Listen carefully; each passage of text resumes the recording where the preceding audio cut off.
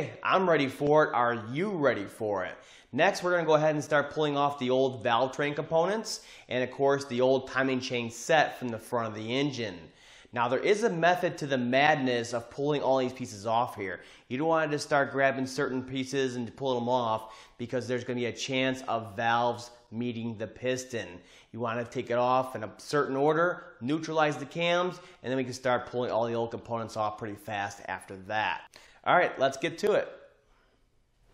Now, the very first thing I do is I come down here and I'll put rags in here. Okay, I'll lay them out across here and keep any debris from falling down into the wheel pan. The wheel pan is completely exposed at this point. All right, next thing, if yours are stuck on here, it's a good time to get your gaskets off of here that are stuck.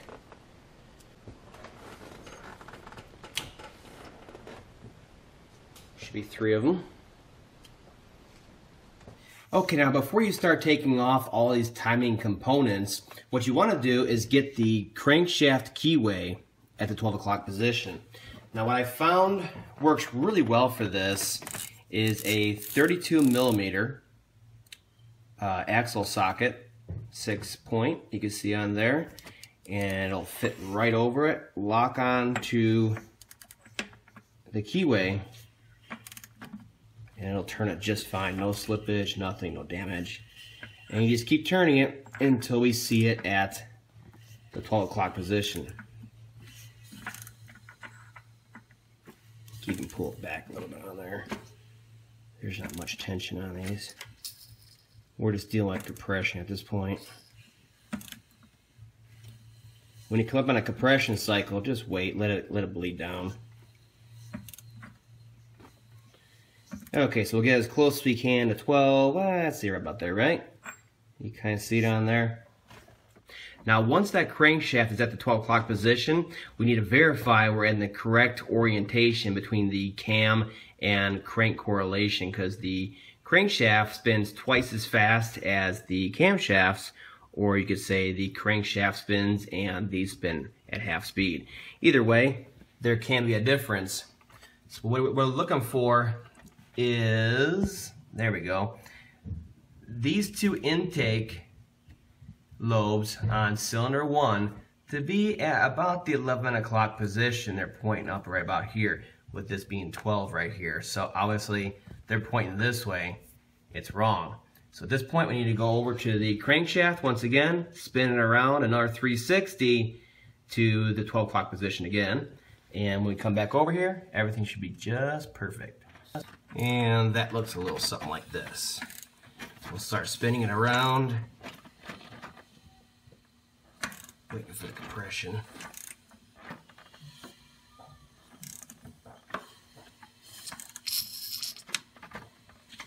Tensioner's leaking big time.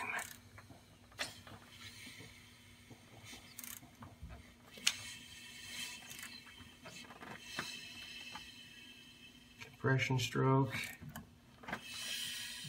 You can really hear it there. By the way, this is all a lot easier if the spark plugs are out, but we all know about those spark plug issues. We're at 11, maybe 12 right there. Right about there. Maybe there. So now you can see the difference here. Position of these 2, about the 11 o'clock position. Okay, with our timing in the correct location, we can go ahead and start taking out 3 roller followers per head. On the passenger side, you want to remove the exhaust roller follower right here from cylinder 1, and both intake roller followers from cylinder 4 right here. So it'll be this one and this one. Now over here on the passenger side, everything is reversed.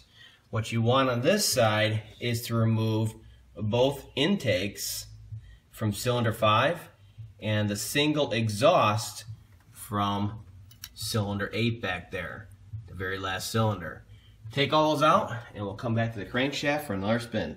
Now the tool you want to use is this one right here from OTC. I'll put a link to it down in the description, the right part number and all that stuff.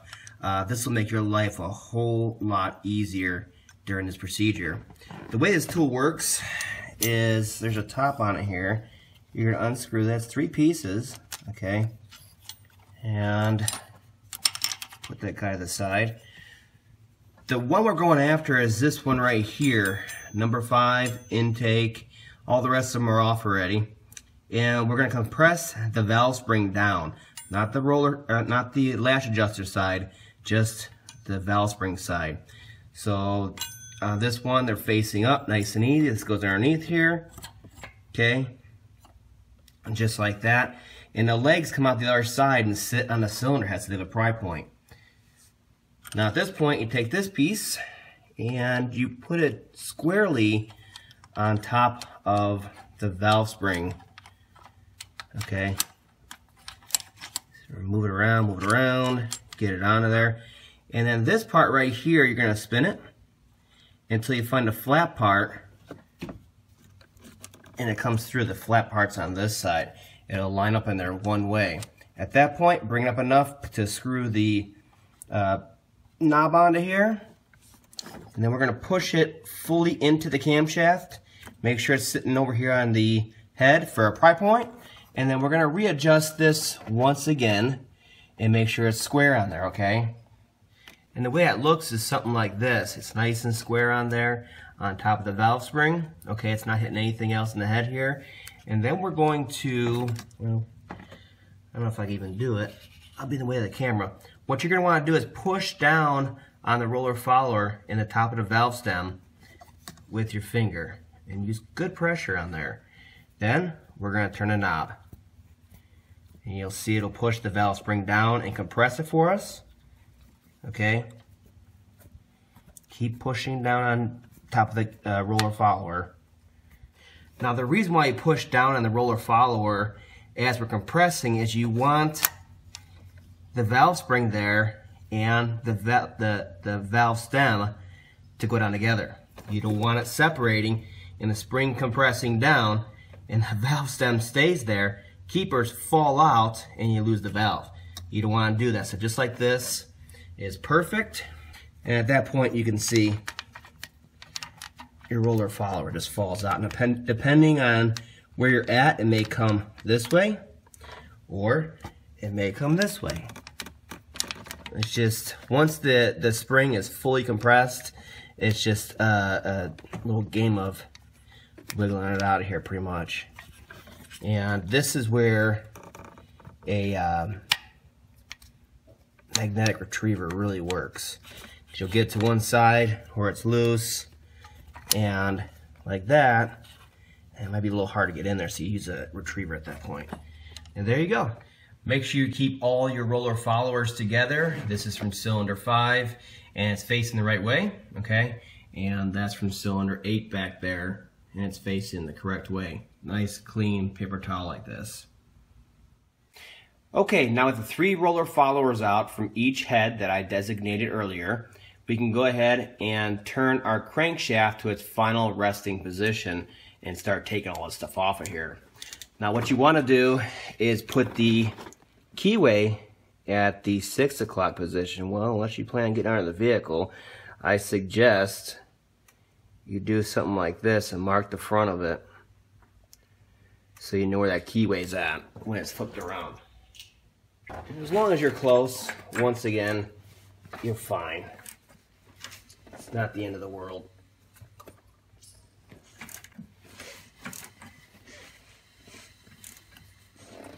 And what this is doing is getting the camshafts to their neutral position, okay, where the remaining roller followers that are in there are not pushing valves down into the cylinders. So in case anything moves while these chains are off, nothing should hit because they're in a neutral position.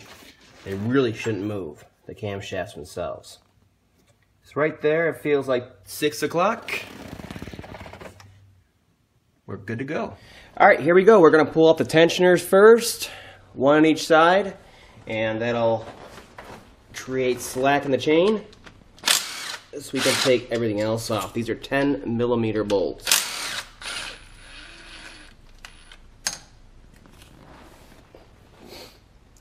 And there it is, blown out tensioner, right hand side. Like I said, the seals on these early ones were horrible, horrible.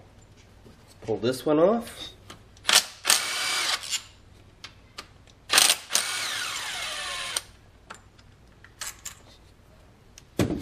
Now this one actually has tension on it, and it's stuck behind there, so we're going to have to pry it out of there. If you're in here to change anything, you should be changing these tensioners out anyways.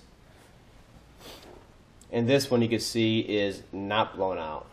You can see that seal is intact all the way around. Alright, you can start taking the guides off of there. These ones should just fall right off of here. This one's...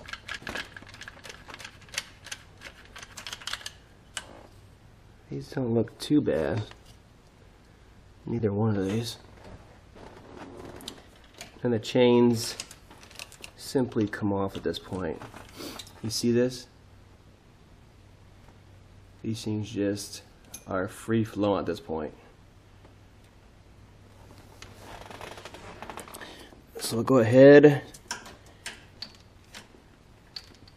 pull these chains off of here, get some slack going, and then just work them around like that.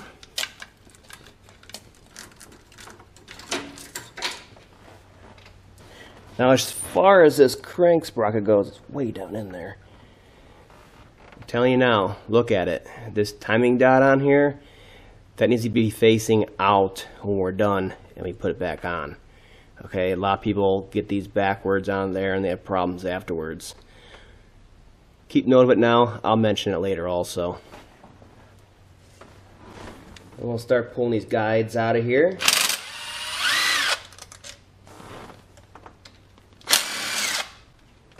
Now, get that back in there. These bolts are different lengths, okay? So keep in their position for going back in, or if you're changing it out, transfer it to the new ones, because they are different lengths. And the same thing on this side, 8mm. And they're different lengths.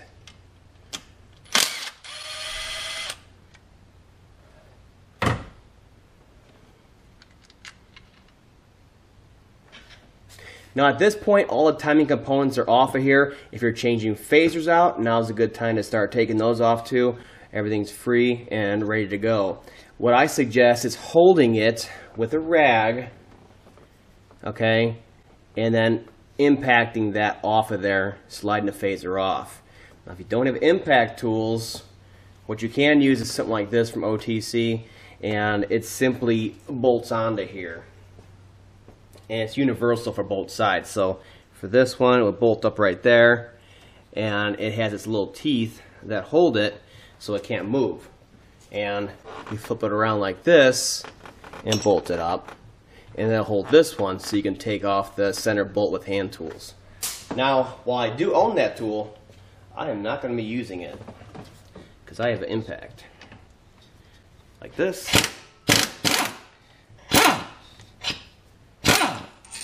And just keep it from spinning.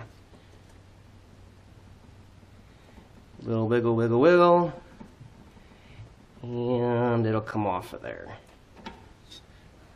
Same thing on this side.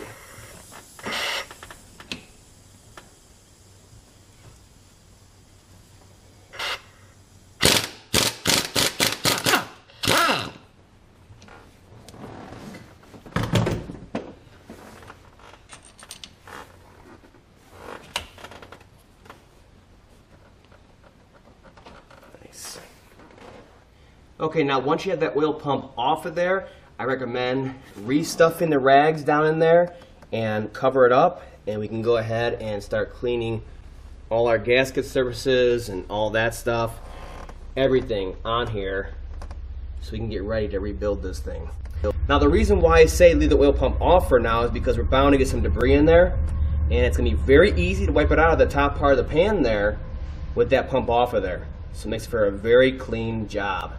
Now the one other thing I recommend, no matter what, is to change these VCT solenoids out. They're like $47, and they're so easy to change right now. P27 screw, and guess what? It flies right out of there.